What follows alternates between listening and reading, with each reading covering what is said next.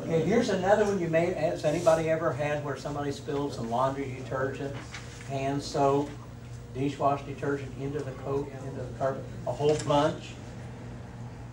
Are you able to suck that back out? Yeah, so what's the secret? Well, there's two things we need to do. We have a foam problem, but also it's probably dry, which means it's sticky, thick, it's not going to dissolve easily. Well, what we can do, because foam is the death, we scrape up the excess, okay. Here's why I wanted you to have some alcohol around. We soak the area with rubbing alcohol. You know what that does? It dissolves the soap.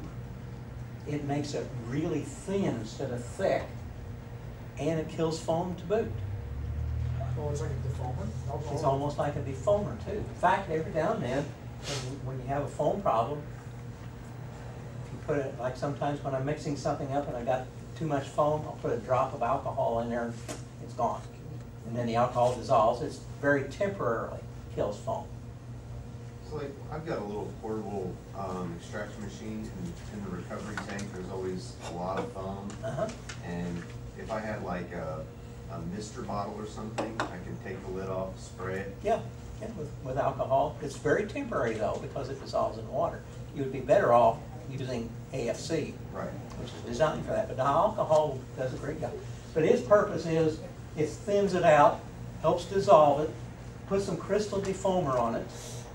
Remember, I have some in my little jar here. Sprinkle that on there, and then we can extract with the water cloth. You're saying to pour it on there, actually? Pour it on there. It won't hurt the back? No. No. Not going to hurt the back. It's not, alcohol isn't that good a solvent. It's not like Safety-Sol, something like that. And we're not going to leave it that long.